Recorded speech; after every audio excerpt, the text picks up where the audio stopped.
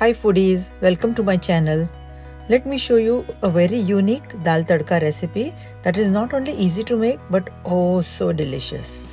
The smoky flavor gives that added luscious taste in every spoonful. Let's begin. I have taken equal quantities of moong and masoor dal, washed and soaked them for 30 minutes. We have to cook the dal separately first until slightly mushy and then add the tadka ingredients.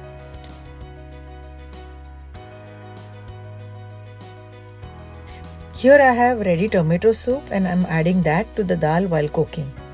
This gives the dal a lovely color and awesome flavor.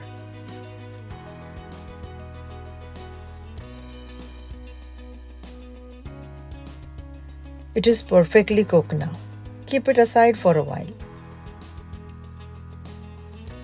Let's go ahead and make the tadka. I have taken fennel seeds and coriander seeds. I am going to roughly crush them with a mortar and pestle.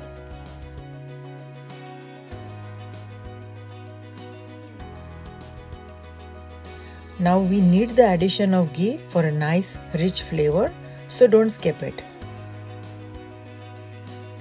This is such a lovely dal to make for your family and you will see they will ask for seconds. All these ingredients have their own part to play in building the flavors.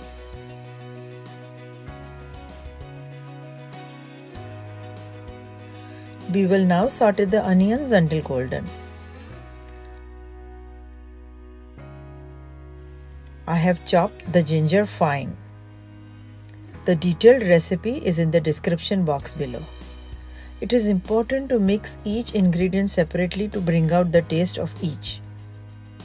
Now here you can also add some small diced carrots along with the peas to make it even more healthy. Fresh grated coconut will give its own texture to the dal. Adding the cooked dal to the tempering. Adjust the consistency as how thick or thin you like the dal. For me, this is perfect. Go ahead and click the subscribe button for more such awesome recipes I keep posting every week. Once it comes to a boil, we will give smoke to the dal. I had kept a coal to heat up on the side. Pour some oil and it will start to smoke. Cover and allow the smoke to fade completely before opening the lid.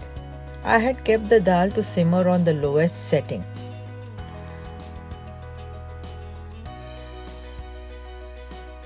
Wow!